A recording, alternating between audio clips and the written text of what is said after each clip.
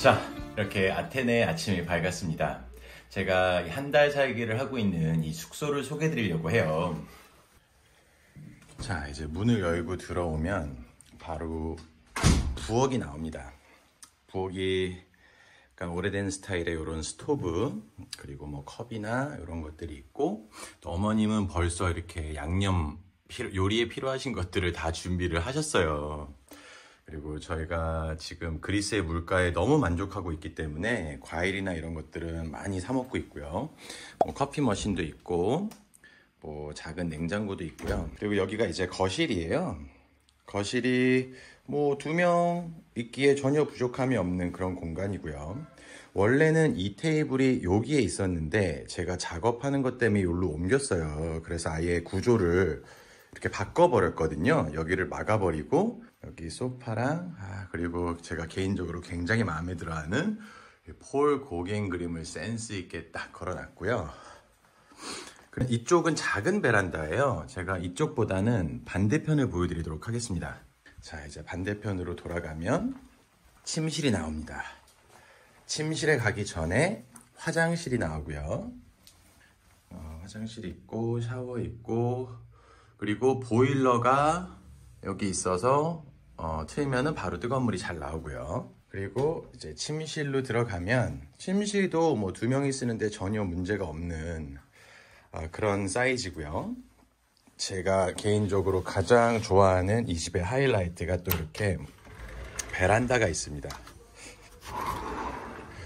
테이블이 3명, 4명이 앉아도 전혀 문제가 없는 큰 사이즈의 테이블이 있는 베란다가 있는데, 이게 개인적으로 저는 정말 이 아테네 한 달 살기의 하이라이트라고 생각이 들어요. 왜냐하면 저희 집 바로 앞으로 요 사거리가 바로 보이고, 이웃들이 어떻게 사는지 모습이 그대로 다 보여요. 지금 보시는 이 거리가 저녁에 어떻게 되냐면, 지금 보시면 저희 집이 바로 여기에요. 내 집 바로 앞쪽에 이렇게 사거리가 있거든요.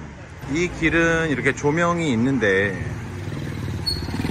저희 집 앞쪽에 있는 골목은 가로등이 없어서 되게 어두워요. 여기서 다음 블럭까지 가면 바로 킵셀리 거리입니다. 그럼 글로 한번 제가 가볼게요. 지금 시간이 10시거든요. 10시까지는 아직 통행들이 많아서 뭐 위험하거나 이런 건 없는데, 이제 시간이 좀 늦으면 인적이 드무니까 그 다음 블럭에 나오면 그 킵셀리 거리고 이렇게 버스가 다니는 거리예요. 반대편으로 보면은 뭐 24시간 편의점 같은 것도 있고, 그러니까 이 메인 거리에서 너무 멀지 않으면 괜찮다고 생각을 해요. 버스에서 내려도 금방 집에 갈 수 있고, 그러니까 숙소를 고려하실 때 메인 골목에서 한두 블럭 정도 안에서 구하시면 좀 더 안전하다는 느낌을 받으실 수 있다는 꿀팁입니다. 이 숙소 가격을 알려드리기 전에 저희가 왜 그리스에 오게 됐는지를 먼저 알려드려야 될 것 같은데, 원래는 저희는 터키에 가고 싶었어요. 세계에서 2번째로 물가가 많이 오른 나라가 터키라고 하더라고요. 뭐 전 세계적으로 벌어지고 있는 일이기 때문에 뭐 놀라운 건 아니고, 그리스가 상대적으로 다른 나라에 비해서 이 집값 인상이 적었고요. 지금 이 집 같은 경우에는 원래 1,050유로였는데 한 달에 물값과 전기세와 인터넷 모든 게 포함이고요. 근데 이제 어머니가 2달을 오시니까 이 집주인한테 딜을 한 거예요. 내가 2달을 하고 싶은데 가격을 좀 낮춰주면 가능하겠느냐. 근데 또 마침 그쪽이 좋게 반응을 해줘서 결국엔 이 집을 한 달에 800유로에 빌려서 지내고 있습니다. 이 엘리베이터가 진짜 이 아테네 한 달 살기의 느낌을 물씬 풍기는 그런 리프트예요. 지금 보시면 완전 수동이고요. 저희 집이 4층이라고 쓰여 있기는 한데 사실은 1, 2, 3, 4, 5층이거든요. 그리고 보시면 이 리프트가 이 문이 다 이렇게 뻥뻥뻥 뚫려 있어서 각 층이 다 보여요. 이게 한 2사람이 들어오면 꽉 차는 그런 사이즈인데, 이 리프트가 어떤 게 있냐면, 유럽에 이런 리프트가 되게 많아요. 이제 도착을 하고 바로 문을 열면 안 되고 딱 하는 소리가 날 때까지 기다려야 됩니다. 들어보세요. 이제 나갈 수 있어요. 자, 그러면 아테네 시내로 한번 나가보도록 하겠습니다. 그리스의 첫인상이 일단 10월달 그리스는 날씨가 예술입니다. 비가 오는 날이 거의 없어서 이런 날씨가 매일같이 이어져요. 저희 동네 골목. 또 한 가지는 이 아테네 도시에 그래피티가 엄청 많습니다. 이게 그래피티가 많다 보니까 약간 불량한 이런 이미지가 없지 않아 있는데, 제가 다녀본 결과 그 자체가 아테네의 바이브인 듯 합니다. 스냅 사진 찍을 때가 진짜 많아요. 저는 아테네에 3주 일정으로 왔고요. 특별한 공부를 안 하고 와서 지금 다 즉흥적으로 다니고 있는데, 어머니와 최대한 많은 그리스 음식 먹어보기, 그리고 많은 유적지 보기, 그게 유일한 컨셉입니다. 그래서 제 그리스 영상에는 매 영상마다 맛집 한 곳, 그리고 카페 한 곳은 꼭 보여드릴 예정입니다. 이 동네가 킵셀리라는 동네예요. 시내 중심지에서 3km 정도 떨어져 있어서 걸어서 다닐 수 있고요. 제가 보니까 중산층 느낌이 나는 동네예요. 상점들도 많아서 그때그때 필요한 걸 바로바로 살 수 있고, 커피 맛집들도 군데군데 있어서 멀리 가지 않아도 맛있는 커피를 매일 마실 수 있습니다. 제가 매일같이 오는 동네 카페입니다. 조그만데 아주 야기자기하고 예쁘고 또 퀄리티가 아주 좋아요. One Freddo cappuccino. Yes. Sugar? A little bit, please. Can I have one of this? And cheesecake. Yeah, cheesecake. Are you going to sit here? Yep. Okay. 여기가 윌리와우라고 하는 카페예요. 동네 이런 주택가에 혼자 있는데 여기 예쁜 이런 차도 있고, 저 차는 저기 항상 세워져 있어요. 보니까 그냥 이런 동네 거리에 카페가 아주 훌륭한 카페를 해서 매일같이 찾아오고 있습니다. 보면은 아침에 이렇게 멍멍이들 산책하면서 나와서 저 사람들이 이웃인지 아니면 친구인지는 모르겠지만 저렇게 맨날 와서 서로 인사하고 다 아는 사이예요. 보면은 그런 것들이 참 보기가 좋습니다.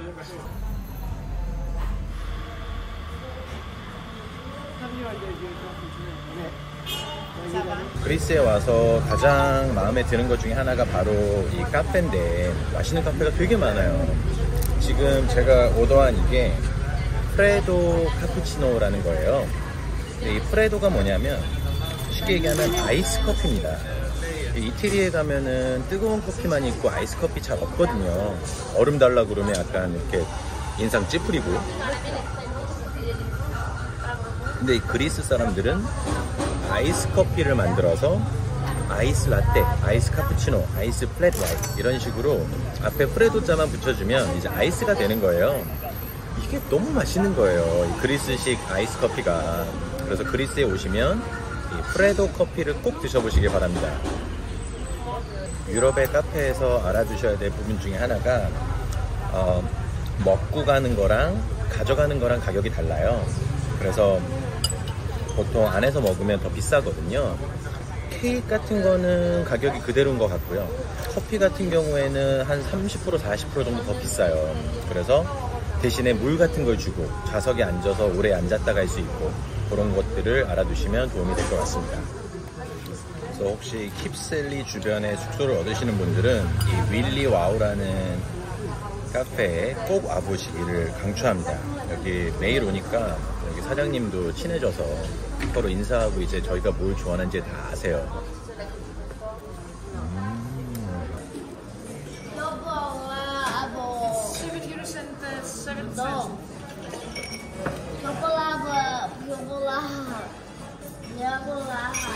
Thank you. Thank you very much. 아침에 이렇게 멍멍이 산책하는데 끈도 없어요. 세퍼드 같은 애 한 마리랑 큰 개 두 마리인데 아주 그냥 주인만 이렇게 바라보면서 걸어가네요. 보면은 이런 작은 거리들, 식당들, 또 이런 오래된 이런 성당들, 이런 것들이 그냥 킵셀리를 걷다 보면 쉽게 찾을 수 있는 그런 곳입니다.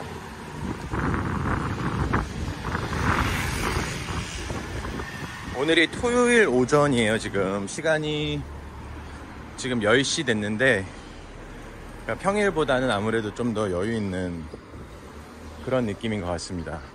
자, 어머니가 빨래를 못 하시 온 것들이 있어서 지금 동네에 빨래를 하러 왔어요. 이 코인 워시에.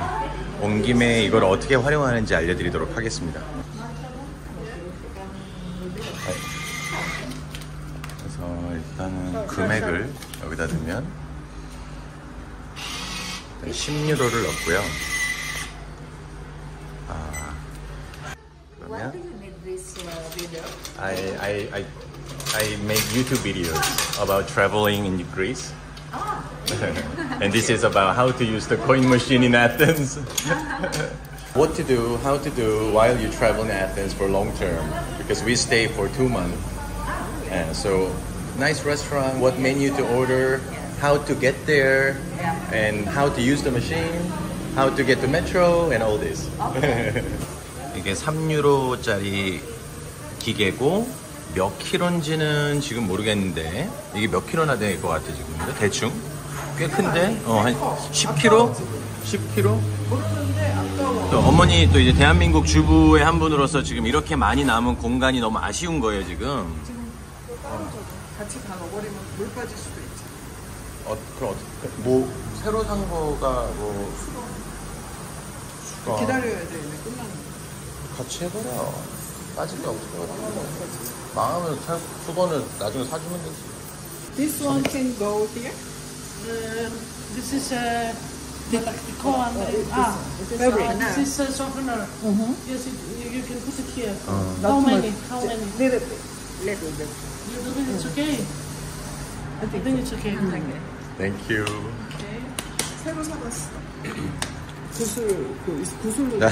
저는 사실 이게 집에 있길래 전 이게 처음에 캔디인 줄 알았어요. 아, 이게 세제, 섬유제였구나. 이거는 안 일부러. 이건 대충 얼마나 있어요? 이거 어떻게 생긴 거냐면 이거 되게 특이한 거. 이게 여기 오셔서 구매를 하신 건데 세제인데 이렇게 생긴 오, 거. 하나만 넣으면. 이런 게 있어? 한국에도?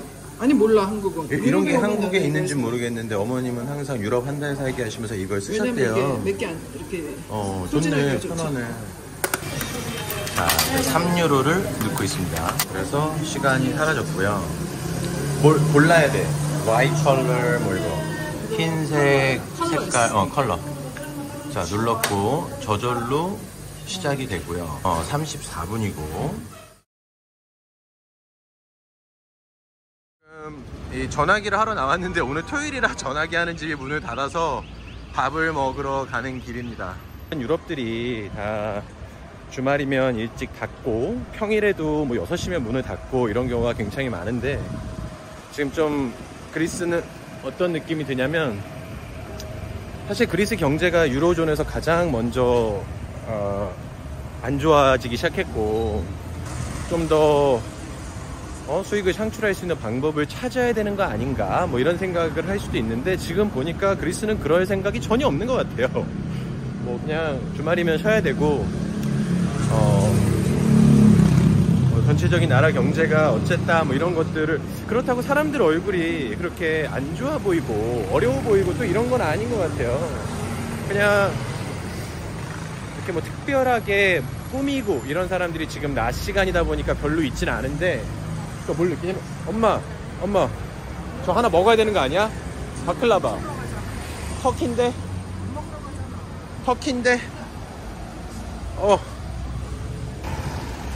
확실히 오랫동안 경제가 어려웠던 것들이 아무래도 중심지에 나오니까 훨씬 많이 보이는 것 같습니다.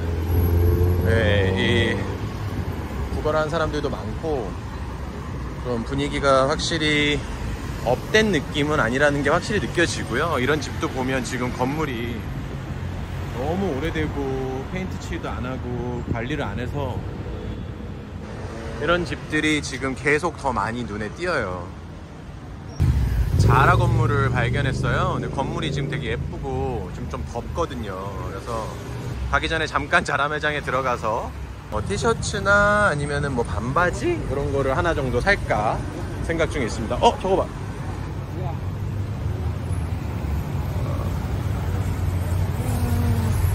지금 결혼했나봐요. 차가 너무 예뻐. BMW 완전 구형. 와.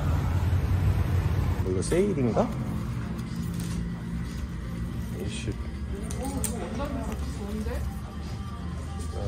뭐 티셔츠 20유로니까 보통 뭐 어느 자라나 비슷한 것 같고. 한다 만져봐. 이거 그래서 얼마짜리인데? 19불. 지금 19불이니까 이거야. 딱 지금 입고 있는 거랑 비슷해. 이게 이거잖아. 지금 내가 입은 게 다른 이거야. 색이잖아. 똑같은 색이야. 이거잖아. 그래? 그럼 뭐 그러니까 얘가 좋아, 얘가. 보니까 좋네. 막 빨아도 좋고. 흰색이. 검정이랑 흰색을 사고 싶어. 있다, 검정. 제가 지금 입고 있는 티셔츠를 방콕에서 샀는데 기억이 나요. 790바트니까 대략 790바트니까 지금 뭐 20유로? 근데 지금 여기서는 13유로네요. 네.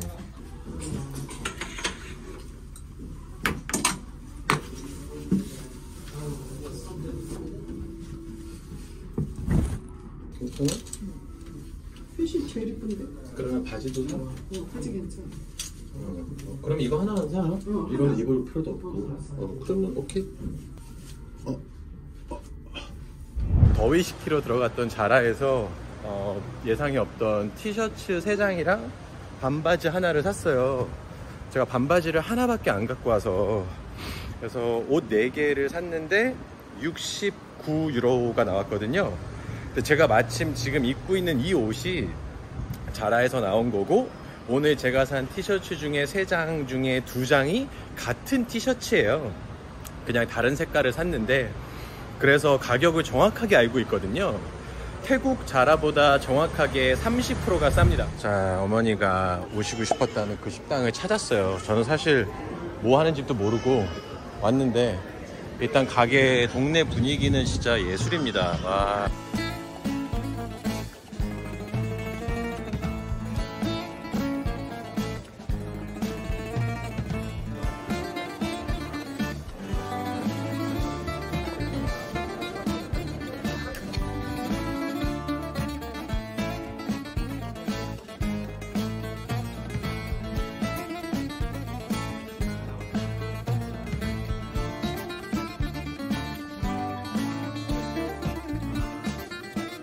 You know what you want? What do you want? 짜지기 with fried zucchini Okay. and fried calamari Yes. and Greek salad Sure. and anchovy. Fried anchovy? No, not Marinated? fried. No, marinade. Okay. Any recommendation for drink? For drinks, wine, ouzo. What is uzo? 여기 그리스. Also drink? Ouzo. Isn't można Kyrgyzstan ouzo? Does uzo have alcohol? Yes, 20% alcohol and has a flavor of orange. Okay, I can try. One of that. One glass. I want water. Water? 나도 왜? Confrontation.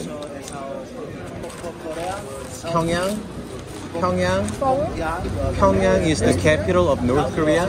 Kim Jong-un. Thank you. Okay, welcome. 아니 음식 시킨 지 지금 2분 됐는데 This is for me? 우조. 우조. Cheers. 지금 이게 우조가 뭔지 사실 전 몰라요. 근데 먹어보도록 하겠습니다. Okay.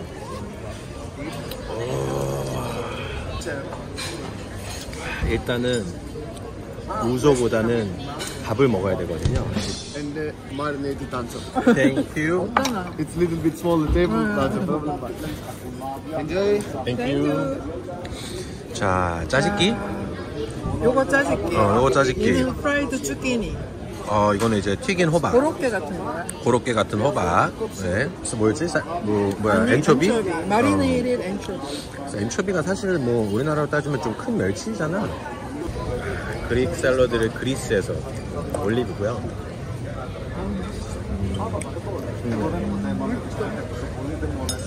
이태리 쪽이랑 올리브의 이 식감도 좀 다른 것 같고 또 약간 너무 쫄깃쫄깃한 신선해. 이 그릭 샐러드는 진짜 그냥 그리스에서는 여기 김치죠. 사실 저랑 저희 어머니는 그리스 음식을 방콕에서도 자주 먹으러 다녔었거든요, 예전에. 많이 미리미리 가서 연습을 했는데 이렇게 그리스에 진짜 와서 이런 날이 올 줄은 몰랐지. 튀긴 호박? 지금 이게 대략 얼마나 있는 안 비싼 집이잖아요. 이거 되게 싼 집이야. 이거 너무 맛있어.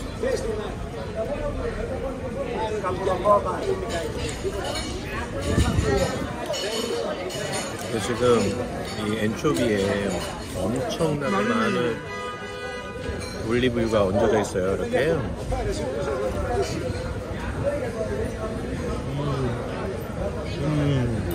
칼라마리는 짜집기에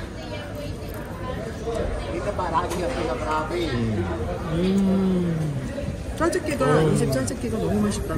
레벨이 다르네. 그냥 칼라마리 하나만 먹어도 근데 짜집기는 아무거나 찍어 먹어도 되는 거야. 맞아. 빵도 찍어 먹어도 되고. 이게 지금 대구랑 가운데서 노란 건 뭐지? 메시포테이토 아니야? 그냥 근데 이렇게 색깔이 완전 이렇게 샛노래? 뭘 넣겠지. 아 진짜 레몬을 확실하게 준다. 진짜 레몬이 아주 그냥 야 진짜 대구라 그런지 살이 확실히 아주 실합니다.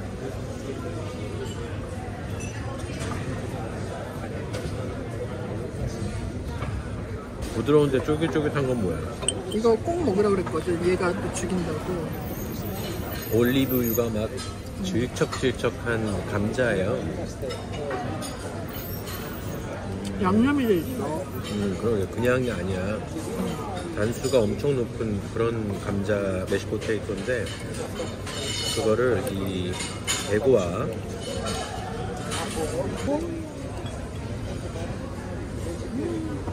맛있다. 배부른데도 맛있어. 배가 고파서 먹는 게 아니야. 그냥 맛이 있어서 먹는 거지. 진짜 술하고 먹으면 맛있겠다. 술 좋아하는 사람. 아 진짜 이거 한 잔 아직도 못 먹고 있는데 우조가 아직 뭔지도 몰라요 사실. 근데 엄청 강한 것 같아요 술이.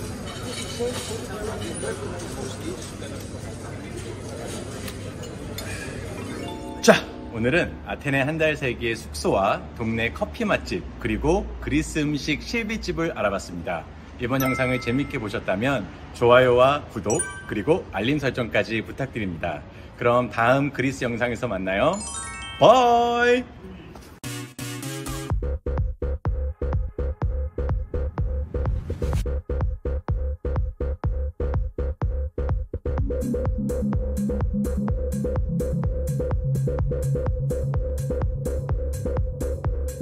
Caution, content's hot.